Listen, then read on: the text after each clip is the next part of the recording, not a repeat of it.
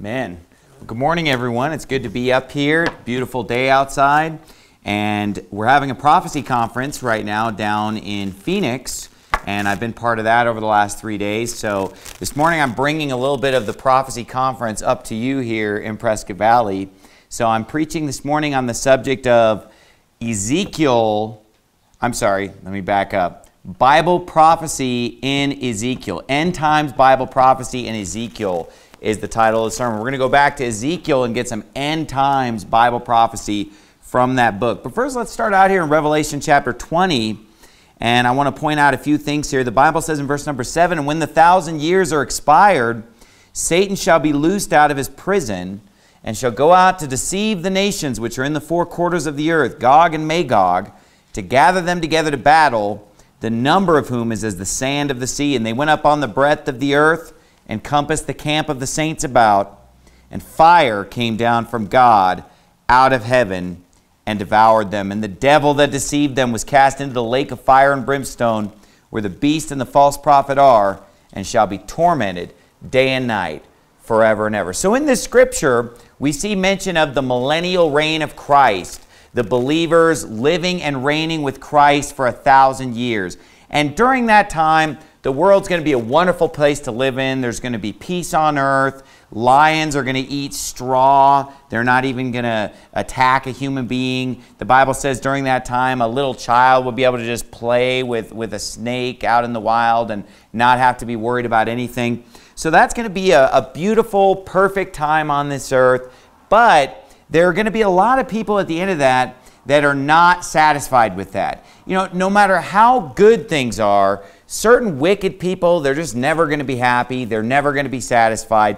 So at the end of that 1,000 years of Jesus Christ ruling and reigning on this earth, there is going to be a group of people that rebel against Jesus Christ, and they want to come up against him. And that's what the Bible says happens. In verse 7, after that 1,000 years is over, the devil is released out of hell, because he's been locked in hell for that 1,000 years, which is part of why the earth is such a great place during that time, because the devil's not deceiving anyone. But after that 1,000 years are expired, the devil's loosed out of his prison, and he goes out to deceive the nations which are in the four quarters of the earth. And then the Bible just throws in these three words that are a little bit random. It just says Gog and Magog. And then it says that he's going to gather them together to battle, the number of whom is as the sand of the sea. And they went up on the breadth of the earth and compassed the camp of the saints about, and the beloved city, and fire came down from God out of heaven and devoured them. So all these people come and they gather against Jesus Christ, and they gather against the saints, and they want to overthrow this 1,000-year reign of Christ. And they don't even get to do battle, because fire ends up raining from heaven and just destroying them all. And then we get into the great white throne, the new heaven and the new earth. Okay, with that in mind, let's go back to the book of Ezekiel. There's not a lot of detail in that story. That crammed a lot of events just into a couple of verses. Almost no detail, in fact, is given in Revelation 20. Go back to Ezekiel 37. It pretty much just tells us that there's going to be a 1,000-year reign of Christ. After that, people are going to rebel, and God's going to send fire and destroy them. Really just a quick couple of verses to describe these big events. But remember those three little words that were just kind of plugged in there, Gog and Magog? Well, what that is a clue to you to go back to the book of Ezekiel to get more detail about that, since he only gave it a couple verses. Because there's only one other place in the whole Bible that mentions Gog and Magog, and that's back in Ezekiel chapter 38. So that's a signal to us when we're reading Revelation 20 that if we want more detail about the millennium, if we want more detail about Gog and Magog and this great battle, to go back to the book of Ezekiel. Now, Ezekiel is a pretty tough book to a lot of people. It's got a lot of really strong meat of the word, a lot of really deep things in it. It's a lot harder to read than the book of Revelation. But I think, as you see this morning, if we look at this, we can make sense of it, and it's going to be pretty clear to you by the time I'm done. Now, Ezekiel chapter 37 is that famous chapter about the dry bones. Who knows that song? Them bones, them dry bones. You heard that song before? The leg bones connected to the foot bone. All right, that comes from this chapter, actually, believe it or not. because Ezekiel is taken to this valley of dry bones, and there are just all these bones. And I mean, these people have been dead a long time, right? He's not seeing even just bodies. I mean, he just sees he says these bones are very dry. Now, if you know anything about bones, they have inside them bone marrow, right? So if you break open a bone, it's not dry on the inside. There's actually moisture there. But as a bone would get very, very old, that's all just going to completely dry out, right? So he's taken to a valley where he sees people that have been dead for a long time. And he's asked the question, Son of man, can these bones live? And he says, you know, thou knowest. I don't know, right? Well, of course, they do live. They end up, the bones start connecting to one another. Imagine what that would be like to see. All these bones just start connecting, and they just start building skeletons, and then all of a sudden sinews come on them, and flesh comes on them, and they become living people once again, a great army of human beings. So in verse 11 of chapter 37, God starts to interpret what this means. It says in verse 11, Then he said unto me, Son of man, these bones are the whole house of Israel.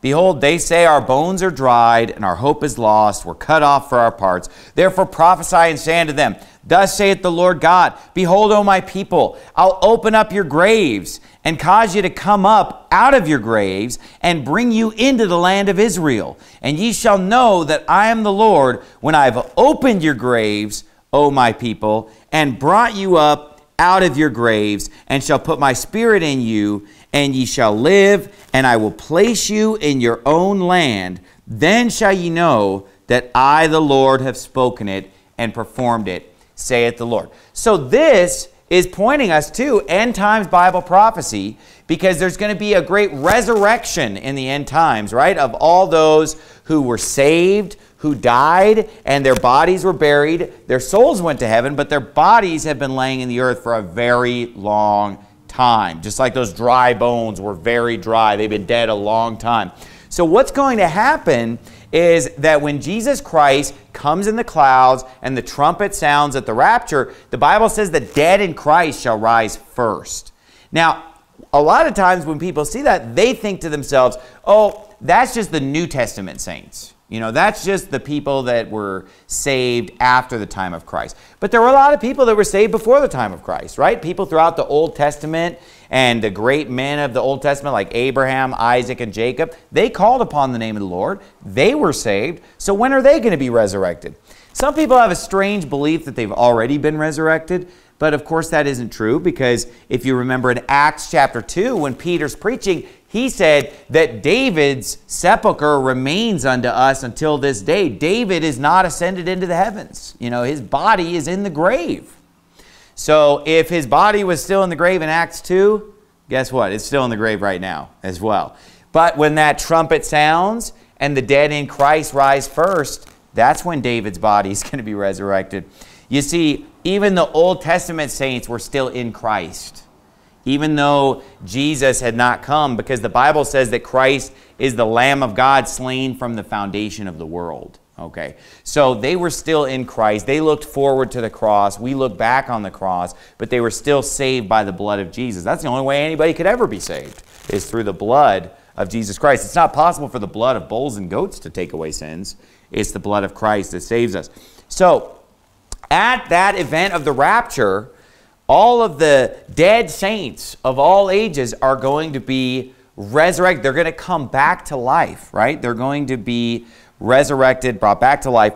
And when it comes to the nation of Israel, they are going to be placed in their own land, and they're going to live in that promised land of Israel, and they're going to reign with Christ there for 1,000 years. You say, how do you know that? Well, Jesus told his 12 apostles, he said that in the regeneration, which is another word for the resurrection or coming back to life after the rapture, he said in the regeneration, the 12 apostles would sit on 12 thrones judging the 12 tribes of Israel.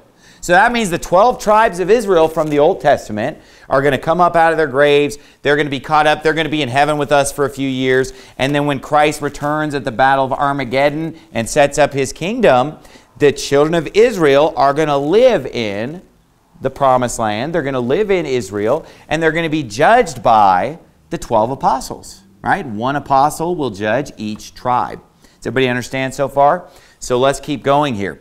It says in verse number 15, the word of the Lord came again unto me, saying, Moreover, thou son of man, take thee one stick and write upon it for Judah and for the children of Israel his companions. Then take another stick and write upon it for Joseph, the stick of Ephraim, and for all the house of Israel his companions. And join them one to another into one stick, and they shall become one in thy hand. Now this is a miracle, okay? And this is probably a miracle that you've never heard of because it's kind of an obscure miracle. It's not as dramatic as Jesus walking on the water. But he takes this stick and he writes Judah on one stick. And then he takes another stick and he writes Israel on it, or Ephraim, talking about the northern kingdom. And he takes these two sticks in front of all Israel, right? And he basically puts these two sticks together and they just become one stick in his hand. Now that's a miracle, obviously. Now some people probably were skeptical and said, hey, this is a magic trick or whatever. But we know this was a miracle. God miraculously caused two sticks to just merge into one stick. And the thing that he was teaching is that one day the northern kingdom of Israel and the southern kingdom of Judah are going to be one nation again. Because in the Old Testament, after King Solomon, they split into two kingdoms with Jeroboam and Rehoboam. And they were separate all the time thereafter. They were totally separate. But God is saying that when they come up out of the graves in the end times, and when he brings them up out of their graves and puts them in the land, they're going to be one nation again. All 12 tribes are going to be unified into one country with the 12 apostles reigning over them. It says in verse number 20, And the sticks whereon thou writest shall be in thine hand before their eyes. And say unto them, Thus saith the Lord God, Behold, I will take the children of Israel from among the heathen, whither they be gone, and will gather them on every side, and bring them into their own land. Verse 22, And I will make them one nation in the land upon the mountains of Israel, and one king shall be king to them all. They shall be no more two nations, neither shall they be divided into two kingdoms anymore at all. Neither shall they defile themselves anymore with their idols, nor with their detestable things, nor with any of their transgressions. But I will save them out of all their dwelling places wherein they have sinned, and will cleanse them. So shall they be my people, and I will be their God. And David my servant shall be king over them, and they all shall have one shepherd, and they shall also walk in my judgments, and observe my statutes, and do them. Now this is pretty clear when it says that David is going to rule over them, and there's going to be one shepherd. We're talking about Jesus, because Jesus is the son of David. Jesus will sit on the throne of David. He's the good shepherd of Psalm 23. He's that one shepherd that's going to rule over them. And the Bible says that the Israelites are going to walk in his judgments. They're going to observe his statutes and do them. Verse 25, They shall dwell in the land that I've given unto Jacob my servant, wherein your fathers have dwelt, and they shall dwell therein, even they and their children's children forever, and my servant David shall be their prince forever. I'll make a covenant of peace with them, etc. And then he says in verse 27, My tabernacle also shall be with them. Meaning he's saying, I'm physically even going to be there with them. Why? Because the Lord Jesus Christ is God in the flesh. And he will be their God, and they shall be his people. Now, here's what's funny about this. As we just open our Bibles and we just go through it verse by verse this morning, it makes perfect sense to us. I mean, it's just pretty easy to understand this chapter. Dead bodies come out of the graves. They go dwell in the land. Jesus Christ rules over them. It's pretty easy to compare this with Revelation and compare this with what Jesus taught in the four Gospels, and to see that in the millennial reign of Christ, Jesus is going to reign over Israel, and he's going to have the 12 apostles judging the 12 tribes, and it's going to be great. There's going to be no idolatry, none of the perversions that they got mixed up in the Old Testament. But what's funny is that what I just explained to you, what I just taught you, this is not what the typical teaching of Ezekiel 37. You know, those that believe in a pre-tribulation rapture, those that are into Zionism and John Hagee and the TV preachers and pretty much the whole Bible prophecy section at the Christian bookstore, what they're going to teach is that this is all about 1948 when Israel went back to the land, you know, and they got their country in 1948. Here's what doesn't make sense about that, okay? Did they come out of the graves in 1948? Did they come? Well, you say, well, it's just figurative. Okay, well, then let me ask you this. Did Jesus start ruling over them in 1948? Did they have David as their king? I mean, is Benjamin Netanyahu today, is he David? You know, have any of these prime ministers or presidents that they've had over there in that nation of Israel been anything like David? Do they believe in Jesus? Do they have that one shepherd? Are they following the judgments of God? Are they following the laws of God? No, in fact, the current nation of Israel does not have Christ reigning, does not have anything like David reigning, and they're not following the judgments of God. They don't believe in Jesus Christ. They don't even follow their Old Testament. And in fact, Tel Aviv is one of the most wicked cities in the world. It's known for perversion and wickedness. It's known for debauchery. It's known as a party city for sodomites to go to party there. It's a very wicked place. So it's pretty silly to say, oh yeah, you know, that's 1948, you know, when the Israel became one nation. Wrong. What this is clearly talking about is in the millennium. You got to wait a little longer, folks. Sorry, it's not happening today. Now, the reason that's important is because when we come out of chapter 37, we go right into the subject of Gog and Magog, right? Because when we get into chapter 38, and the word of the Lord came unto me, saying, Son of man, set thy face against Gog, the land of Magog, the chief prince of Meshech and Tubal, and prophesy against him. So, according to what we saw in Revelation, what was the timeline of events? In Revelation, we had the 1,000-year reign of Christ. Then we had the battle of Gog and Magog. Then we had the great white throne and the new heaven and the new earth. Well, in Ezekiel, we have the exact same timeline, right? Because Ezekiel 37 is clearly about the millennium, if we actually follow what it says about Jesus reigning over them. It goes straight from the millennium into Gog and Magog. Perfect, right? But if we're going to put our pre-trib glasses on, or our Zionist glasses, or if we're going to go down to the Christian bookstore and see what the TV preachers and the televangelists have to say about this passage, here's what they're going to say.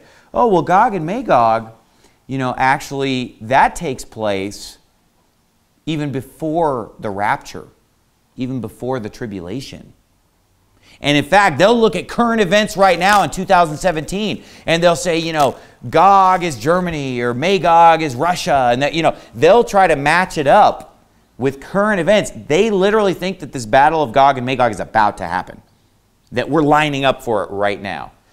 In fact, the movie Left Behind, which is a pretty popular movie, put out by Kirk Cameron and them a while back, and then it was remade into a Hollywood-style movie with what's that guy's name? Nicolas Cage. You know, they gave it a full Hollywood treatment. If you go back to that original Left Behind movie with Kirk Cameron, you know what the movie starts with while the credits are still rolling? Gog and Magog. Just the battle of Gog. Now, is that what the Bible said? The Bible said that's after the 1,000-year reign of Christ. But in Left Behind, Gog and Magog is the first order of business. Why? Because if you're going to make chapter 37 be about 1948, well, then all of a sudden you got to move everything up. You know, we got to move everything up, and okay, this is Gog and Magog now. And it makes zero sense. All right. Now, I'm going to show you a little bit about the battle of Gog and Magog from Ezekiel 38. And then you be the judge, whether this is something that's about to happen right now, or whether this is something that, like Revelation said, is going to happen after the millennium. Look what it says in verse 3. And say, Thus saith the Lord God, Behold, I'm against thee, O Gog, the chief prince of Meshech and Tubal. I'll turn thee back and put hooks into thy jaws, and I will bring thee forth and all thine army, horses and horsemen, all of them clothed with all sorts of armor, even a great company with bucklers and shields, all of them handling swords, Persia, Ethiopia, and Libya with them, all of them with shield and helmet, Gomer and all his bands, the house of Togarmah of the north quarters with all his bands, and many people with thee. Be thou prepared, and prepare for thyself, and all thy company that are assembled unto thee, and be thou a guard unto them. Now, first of all, when we see this list of nations that are being assembled here, this ties in with Revelation 20 when he said he's going to go out into the four quarters of the earth and gather all nations, right? He's going to gather these nations against. Let me just read it. I don't want to quote it wrong. I'm just going to quickly turn there in Revelation 20 to get the exact wording. I don't want to butcher it here. It says that he will go out of the four quarters of the earth to deceive the nations which are in the four quarters of the earth, Gog and Magog, to gather them together to the battle. So it says he's going into the four quarters of the earth. He's going all over the earth and gathering these nations to the battle. Now that makes sense because if you look at these nations in Ezekiel 38, I mean, it's Persia, it's Ethiopia, it's Libya, it's Gomer, it's Togarmah. It's a lot of different places, okay? That makes sense. It fits, right? But what if we were to apply this today? Do you think Ethiopia is about ready to make some kind of an attack on Israel right now? I mean, think about how dumb that is, right? I mean, is Ethiopia some kind of a military power right now? That makes no sense.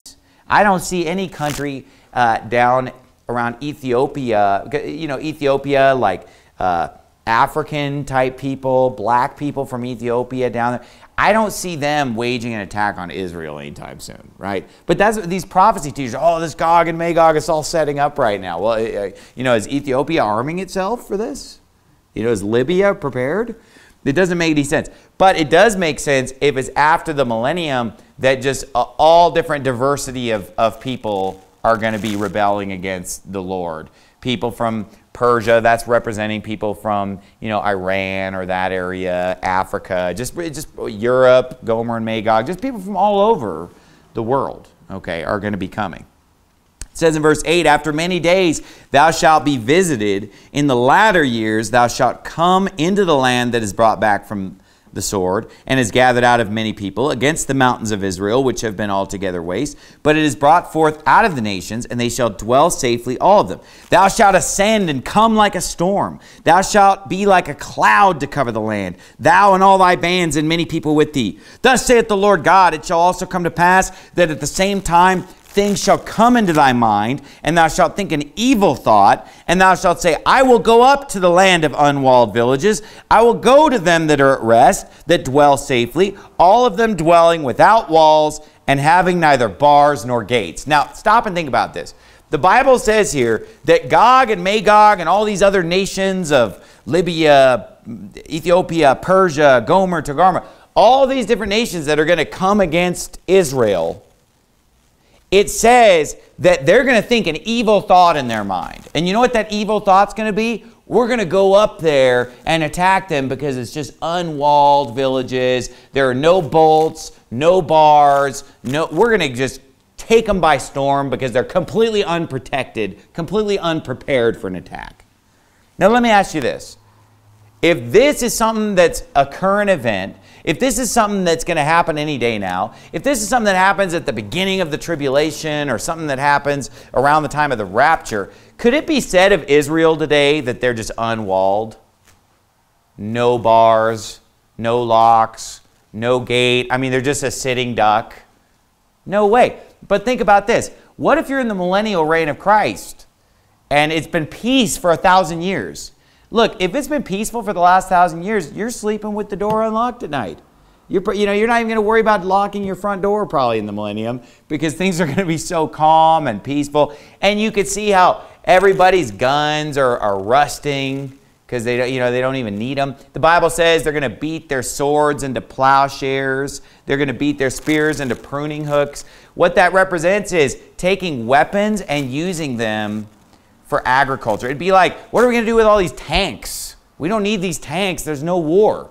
Then they could rig them up to do some kind of a plowing of a field or something. You know what I'm saying? Like, they're going to take all the technology and think about how much money and technology goes into producing weapons right now. A lot, right? It's a whole industry. The military-industrial complex where they're just building missiles and tanks and airplanes and fighter jets and bombs. And they're making all this equipment, right? Well, during the millennium, that industry is going to stop because there's 1,000 years of peace. So all of that productivity of mankind, All of the brains that go into designing new weapons, you know what those are going to go toward? They're going to go toward designing ways to grow food more efficiently. And so people are going to take all that energy that they put into building planes and tanks and missiles and bombs, and they're going to be building tractors that are better and reapers that are better and planters and just high-tech farming and all kinds of efficient ways. So it's going to be a time of great prosperity. You say, why would anyone want to rebel against that if it's so prosperous and all this great technology, abundance of good food, and everybody's doing good? You know why? It's because Jesus Christ, though, is going to have some rules. It's not just going to be anything goes. It's not going to be a free-for-all. And you know, there are people who just hate the Lord. They hate his rules. They don't want to live a righteous life. They want to do wickedly, and it's going to be a clean kingdom, and they don't like cleanliness. They want to get involved in debauchery and wickedness, and that's not going to fly during the millennium. So it makes perfect sense that we read about Jerusalem being filled with unwalled villages. People are at rest, verse 11. They dwell safely, dwelling without walls, having neither bars nor gates. I mean, look, on a warm night, they'll probably just sleep outside on a warm night, right? They're not worried about somebody breaking in or anything because the crime is going to be so low, and there hasn't been a war in so long. Nobody's been practicing with their guns. The guns are all rusted and not working because nobody cares, because it's just they're not learning war anymore. The Bible says neither shall they learn war anymore during the millennium because it's just not a thing. So basically, when the devil goes out to deceive all these nations in the four quarters of the earth, he's going to put this evil thought into their mind. These people are sitting ducks. These people are totally unprotected. These people don't even remember how to fight. You know, these people are in an unwalled village, no bolt, no gate. You know, let's just go and just wipe them out and let's take over. We can win. We can do this. That's going to be the thought process. That makes perfect sense if it's after the millennium, like Revelation 20 said. But according to Tim LaHaye, Left Behind, TV preachers, the prophecy books at the Christian bookstore, it makes zero sense. Because right now, you know, if you go to Israel, there's a giant wall there. Who's ever seen a picture of that wall that they have in Jerusalem? They have this big wall that separates them from Palestine, you know, and there's a giant wall, there's barbed wire, watchtowers, guys with machine guns. I mean, Israel is filled with checkpoints and soldiers and machine guns and gates and walls. I mean, it's not anything like what's being described here at all. So it says that they will come upon them and they want to take their goods and steal from them and so forth. Then it says in verse number 14, therefore, son of man, prophesy and say unto Gog, thus saith the Lord God, in that day when my people of Israel dwelleth safely, shalt thou not know it? And thou shalt come from thy place out of the north parts, thou and many people with thee, all of them riding upon horses, a great company and a mighty army. And thou shalt come up against my people of Israel as a cloud to cover the land. It shall be in the latter days, and I will bring thee against my land, that the heathen may know me, when I shall be sanctified in thee, O Gog, before their eyes. Thus saith the Lord God, art thou he of whom I have spoken in old time by my servants the prophets of Israel, which prophesied in those days many years, that I would bring thee against them? And it shall come to pass at the same time when Gog shall come against the land of Israel, saith the Lord God, that my fury shall come up in my face, for in my jealousy and in the fire of my wrath have I spoken. Surely in that day there shall be a great shaking in the land of Israel. That sounds like some kind of an earthquake, right? A shaking in the land of Israel, so that the fishes of the sea and the fowls of the heaven and the beasts of the field and all the creeping things that creep upon the earth and all the men that are upon the face of the earth shall shake at my presence. And the mountains shall be thrown down and the steep places shall fall and every wall shall fall to the ground. And I will call for a sword against him throughout all my mountains, saith the Lord God. Every man's sword shall be against his brother. What does that mean? Every man's sword shall be against his brother. Well, a lot of times in the Old Testament, when there's a battle where the children of Israel are severely outnumbered, and these are times in the history of the children of Israel where they're doing right before the Lord. And when they're doing right before the Lord, he protects them. He takes care of them. And so when they're right in the sight of God and some giant enemy comes against them, whether it be the army of the Ethiopians at one point, whether it be the armies of the Philistines, or whether it's the armies of the Amorites or the Hittites, or whatever the heathen nation that comes against them, to fight against them, what God would often do, because in their own strength, they were just unable to win that battle. What the Lord would sometimes do is he would send a spirit of confusion into the camp of the enemy. Whether that was the Edomites or the Moabites or whatever the enemy. He would send a spirit of confusion where they would get confused and start slaughtering each other. Right? He would confound them, and they would. Now this happens in war. What's it called? Friendly fire, right? You know, when you accidentally kill the guy that's on your team. Well, what would happen is he would create a spirit of confusion where the Edomites, you know, might get mixed up and think that the Moabites are the enemy, when in reality they're allied against Israel. He'd cause just confusion in the ranks where they just start just start slaying whoever's around them. And they think that's the enemy because they get confused. So that's what God's going to do. Now, in Revelation chapter 20, we didn't get this detail, did we? In Revelation 20, he just said, you know, these armies came and they surrounded Jerusalem and they surrounded the camp of the saints. And then it just said, fire came down from God of heaven and devoured them. That was the only detail. Armies came, fire came down and destroyed them. Well, you know, don't you want to know a little more about that battle? I mean, that's kind of just too short of a statement. Well, that's why he told us, hey, go back and look up Gog and Magog, get the details. Well, here's the detail. Before the fire comes down from heaven, he's going to cause confusion amongst all these nations that have come to fight, and he'll actually cause them to start warring against each other in confusion. So it says, I'll call for a sword against him throughout all my mountains, saith the Lord God. Every man's sword shall be against his brother. They're going to get confused and start killing their own allies. And then it says, verse 22, and I will plead against him with pestilence and with blood, and I will rain upon him and upon his bands and upon the many people that are with him, an overflowing rain and great hailstones, fire, and brimstone. So here's the fire coming down from God out of heaven. But here it's a little more detail that after he causes confusion in their ranks, he's going to rain upon them hailstones and fire and brimstone from heaven, right? So we know what hailstones are. They're obviously blocks of ice, right? Balls of ice. And they can do a lot of damage. You remember how the car dealerships, I don't know, do they ever have that here in Prescott Valley, the hail sale? Or no? I don't think the hail's even really a thing here, is it? It is, yeah, it is. They get hail here? Well, where I'm from in Sacramento, every once in a while you get severe hail. And I know places like Texas, they get even more hail and bigger hail. But I know that in Sacramento, the car dealers would run a big promotional and they'd say, hail sale, we're going to sell you hail damaged vehicles.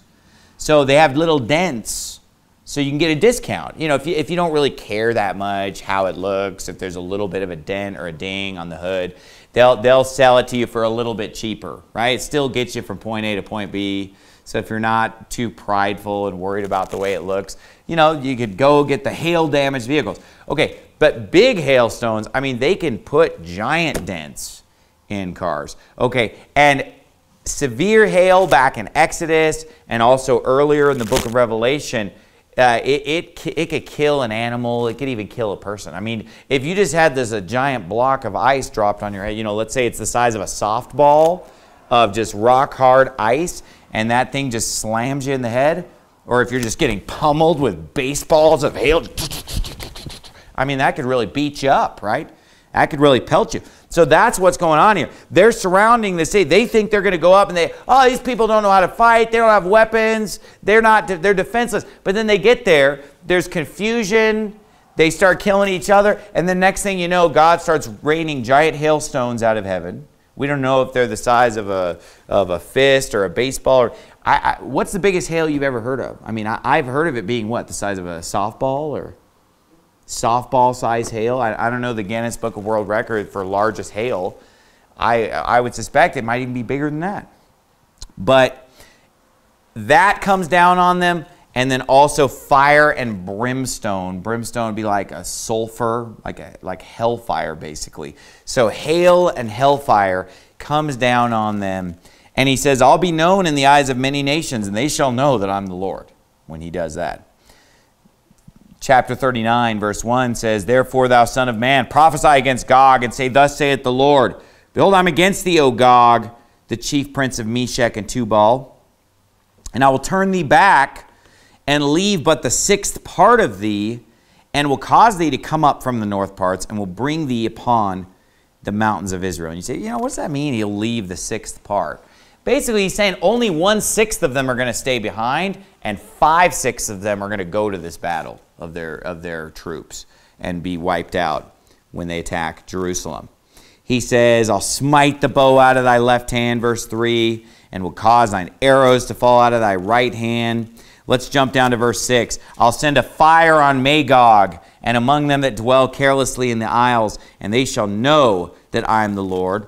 So will I make my holy name known in the midst of my people Israel, and I will not let them pollute my holy name anymore. And the heathen shall know that I am the Lord, the Holy One of Israel.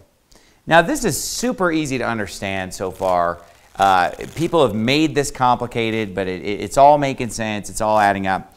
Here's the part where people get confused. This is the part that throws people for a loop. It says in verse 8, Behold, it is come, it is done, saith the Lord. This is the day whereof I've spoken. And they that dwell in the cities of Israel shall go forth, and shall set on fire and burn the weapons, both the shields and the bucklers, the bows and the arrows and the handstaves and the spears, and they shall burn them with fire 7 years, so that they shall take no wood out of the field, neither cut down any of the forests.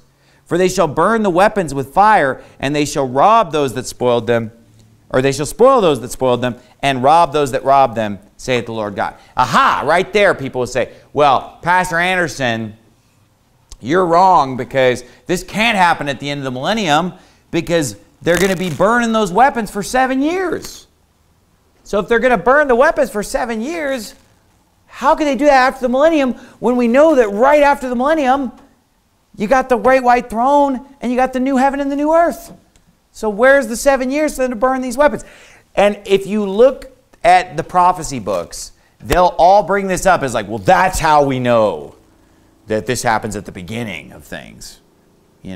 Not even though the Bible taught the opposite.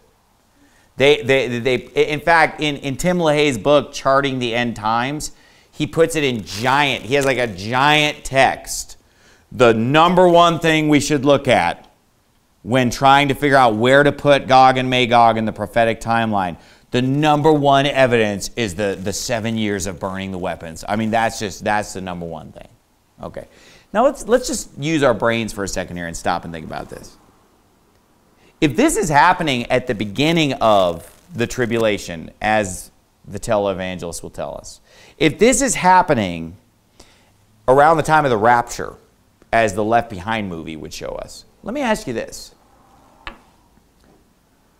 Is that a time when you would want to be burning all your weapons? When there's major warfare going on and major cataclysm and major upheaval on the earth for the next 7 years? I mean, why would you just sit there and say, well, we don't need any firewood. We're just going to burn these wooden weapons. And we don't need any lighter fluid, and we don't need any oil for the lamps, because we've got all this gasoline, and we've got all this, from these weapons and from these tanks and from these wooden weapons. We'll just burn them. I mean, look, during the tribulation, there's major war going on in the earth. You're not burning weapons. You're loading the weapons. You're cleaning your weapons. You're using them. That makes no sense. Makes zero sense. Not only that, but, when God's pouring out his wrath on this earth and the whole place is on fire and God's burning up the trees and the green grass, think about the looting that's going to be going on. Because the Bible specifically talks about that while God's pouring out his wrath, that the men on the earth didn't give God the glory who brought all these plagues on them. And it says that they did not repent of their murders. They did not repent of their fornications. They did not repent of their thefts.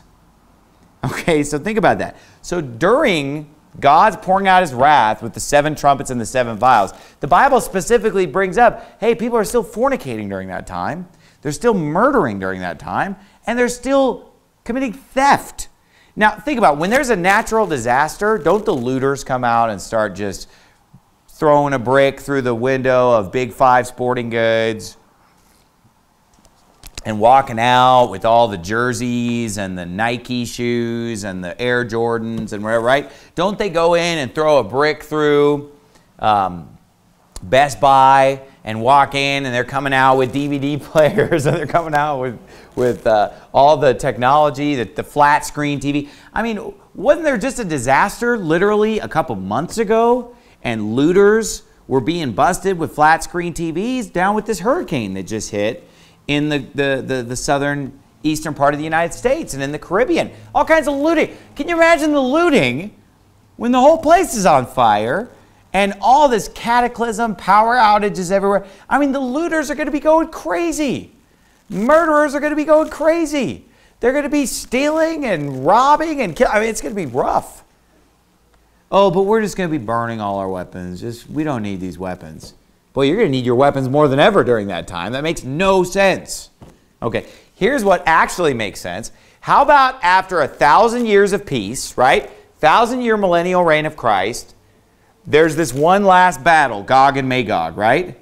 God just decisively wins the battle by raining fire and brimstone out of heaven.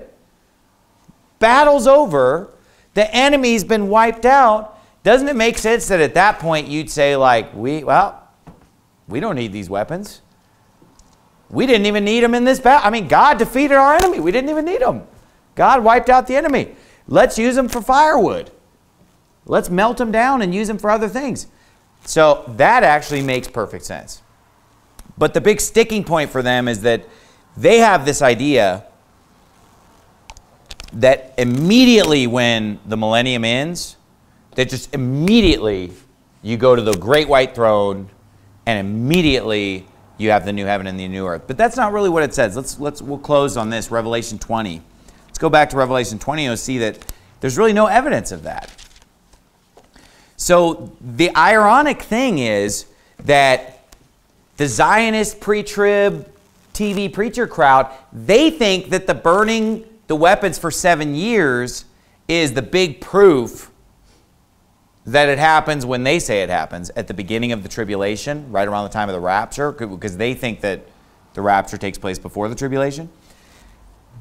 But ironically, this burning the weapons 7 months is one of the biggest proofs why that would be ridiculous. Because why would you burn your weapons when but you're going to need that weapon, boy, for the next 7 years. You're going to need all the weapons that you can get because of all the looting and all the bad things that are going to be going on. And remember the second seal in Revelation, he's going to take peace from the earth. They're going to kill each other. You better have a weapon during that time. So it makes no sense. I'll show you the answer. It's pretty simple. It says in verse 9, they went up on the breadth of the earth and compassed the camp of the saints about and the beloved city, and fire came down from God out of heaven and devoured them. And the devil that deceived them was cast into the lake of fire and brimstone, where the beast and the false prophet are, and shall be tormented day and night forever and ever. And I saw a great white throne. Now let me ask you this. Does the Bible say immediately there was a great white throne? The same day there was a great white throne. Directly following, there's a straightway, anon. No, it doesn't say any of those things. Basically, God is not giving us a lot of detail. He's only hitting the highlights. Here's the proof he's only hitting the highlights. He summed up 1,000 years in a couple verses. Yeah, they lived and reigned with Christ 1,000 years. He's only hitting the highlights here. He's just telling us, hey, here's a rough outline. You got 1,000-year reign of Christ. You got Gog and Magog. And then you got the white throne, you got new heaven and new earth. He's hitting the highlights. You want the details, you got to go back to where? Ezekiel. And he gives us that clue by saying those three words, Gog and Magog. Oh, okay. Go back and read 37. We'll get some details about the millennium. Go back and read 38 and 39 of Ezekiel. Get some details about Gog and Magog.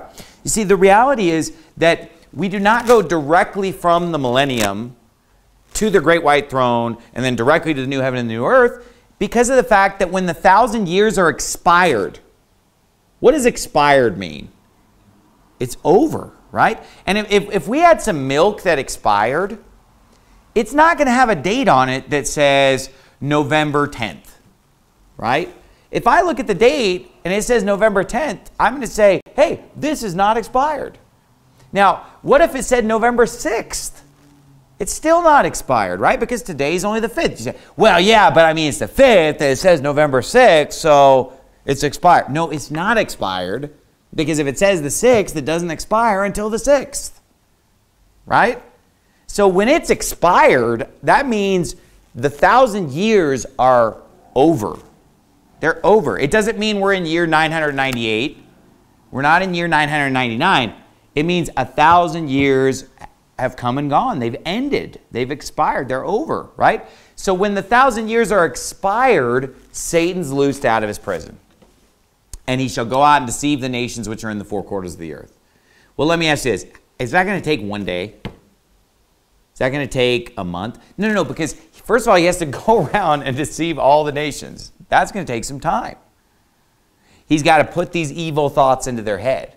Okay, but then secondly, they're going to have to get the weapons together. Remember, all the swords have been beaten into plowshares, the spears into pruning hooks.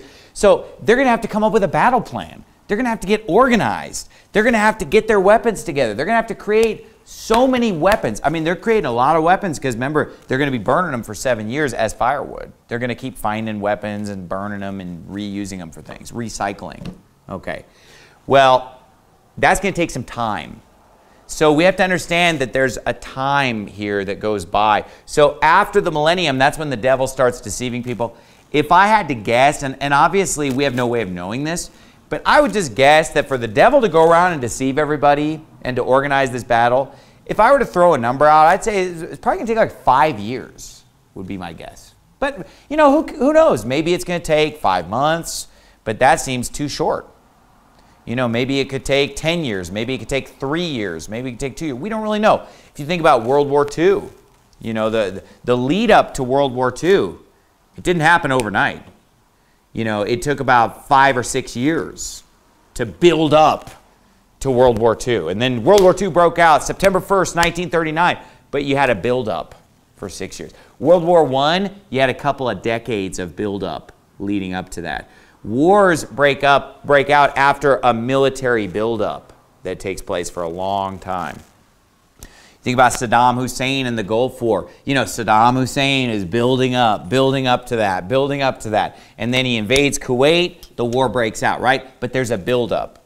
So here's what's going to happen. There's going to be 1,000 years of peace on earth. Satan comes out, he deceives the nations. That probably takes a few years. Battle of Gog and Magog happens. God rains fire from heaven and destroys them. But if you read carefully back in chapters 38 and 39, he also sends fire in some other places and devours some other enemies, the ones who stayed behind but had this same attitude or were part of the war machine.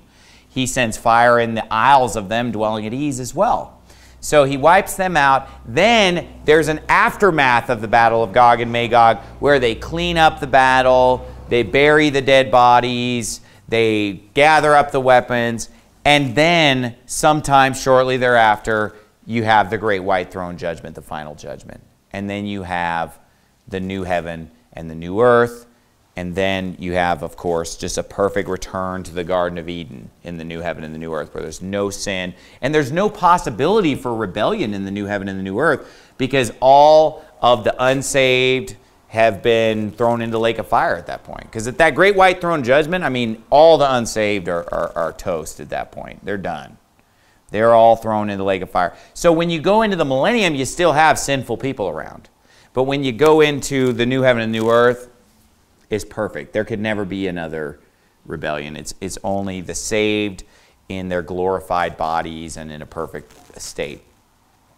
So it's pretty easy to see which of these two positions is right, you know, because all the evidence is pointing toward just the clear reading of just the obvious Revelation 20, Gog and Magog's after the millennium. The only trump card that the other side's going to pull out is, what about burning those weapons for 7 years? But when you actually comprehend that for a second, it actually ends up proving the post-trib, pre-wrath, non-Zionist point of view. It actually ends up proving that even more, because it makes way more sense to burn weapons when you're at a time of total peace than when you're in the worst cataclysm that this world has ever seen. So what's the lesson that we can take away from this? You say, Pastor Anderson, this is pretty deep stuff. Give me a practical application. Give me something that I can use this week. Well, here's the practical application. The practical application is that we need to read our Bibles and accept it for what it says, and spend less time reading books about the Bible and spend more time reading the Bible itself. Lots of Christians today, they spend a ton of time reading books about the Bible, but they've never even read the Bible cover to cover. I remember one time I went to a boss at my work and was chatting with him. This is back when I was a very young man, and he was a Christian, and he went to a non-denominational church in the area, but he was saved. And I was talking to him, and he was one of the managers, and we were having a good conversation about the things of God. And we got on the subject of Bible reading. And I said to him, well, I think that, a good minimum, a good rule of thumb for reading your Bible is to read it through cover to cover one time every year. Every year, read your Bible cover to cover. That's a good rule of thumb. That way you know that you're getting everything God has for you. And how long does that take? Really about 15 minutes a day. If you're an average reader. If you're a slow reader, it might take you a little longer. If you're a quick reader, it might be faster than that. But it takes about 15 minutes a day to read through the Bible in a year. It's like 3.5 chapters a day. Okay. So it's not a huge amount or anything like that. And I remember when I mentioned to this guy, I said, I think that's a good place to start. It's a good standard, just to have as your goal of, I'm going to read the Bible at least one time per year. Here's what he said. Oh, there's no way I'm going to have time for that. Because he said, I'm reading the prayer of Jabez right now, and I'm reading this other book right now, and I'm going through my daily bread devotional right now. And if you look at the daily bread devotional, it's basically a page of man's word, and then there's usually one Bible verse.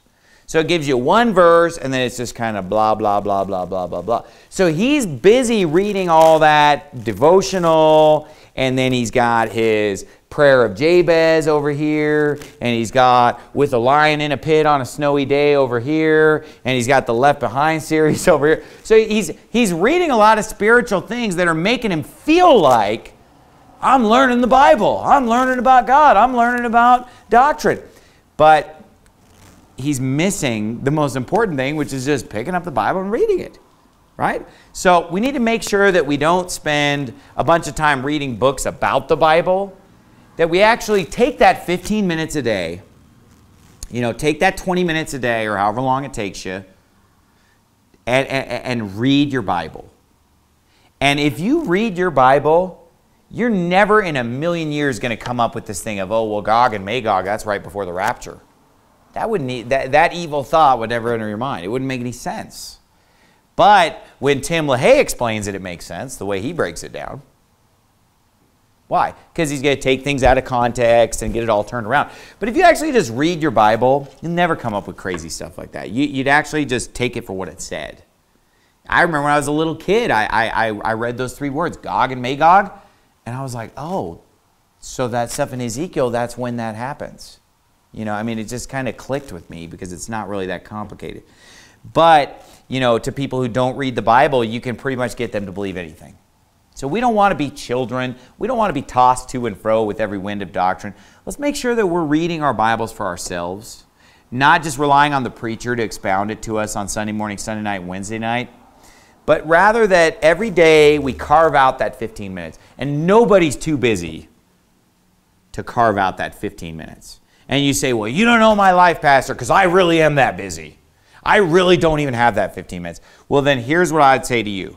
If you don't have that 15 minutes, then take 15 minutes when you're driving and do it on audio Bible, right?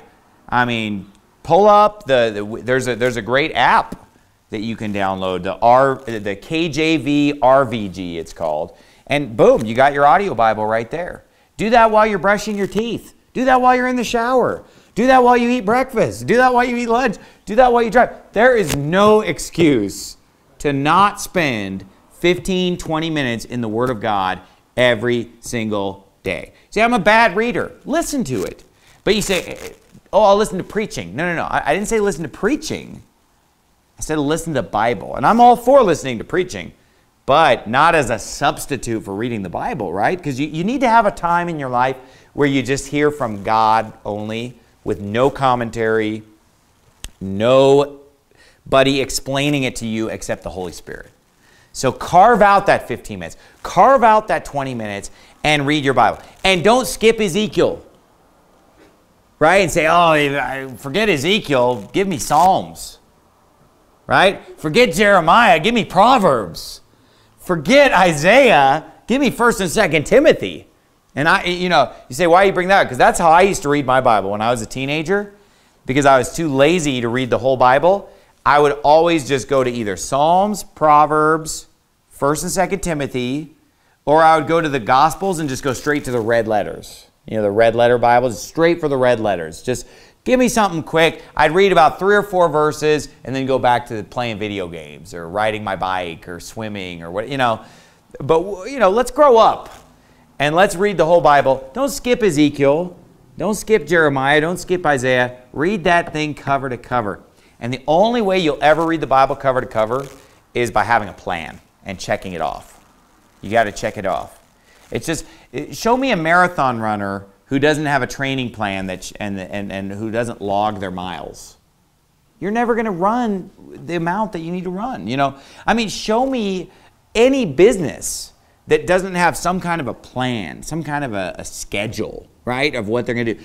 Anything that you undertake in life, you got to have a plan, So get that Bible reading plan, check it off. Otherwise, I guarantee you, if you just say, well, I'm going to freestyle and just read what I feel like, you're just going to keep ending up in Psalms, Proverbs, red letters, 1st and 2nd Timothy. You're going to read those over and over again. You're not going to get the whole picture, okay? Make sure you have, and it's okay to read it out of order. Read it in whatever order you want, but just have some kind of a plan where you're checking them off to make sure you plow through Ezekiel, you plow through Leviticus, etc. Let's bow our heads and have a word of prayer. Father, we thank you so much for your word, Lord, and we thank you so much for all the wonderful things that you teach us, and that no matter how old we get, and no matter how many times we read the Bible, or how many times we go to church, we can always learn new things, because there's so much there for us, we'll never learn it all. And so thank you so much for giving us this wonderful treasure, the Word of God. And thank you for giving us a brain that would allow us to understand it, Lord, and the Holy Spirit to be our teacher. And I just pray that every single person who's here this morning would read their Bible and grow in grace, yes, but also in the knowledge of our Lord and Savior, Jesus Christ. Help us to grow in knowledge. And in Jesus' name we pray, amen.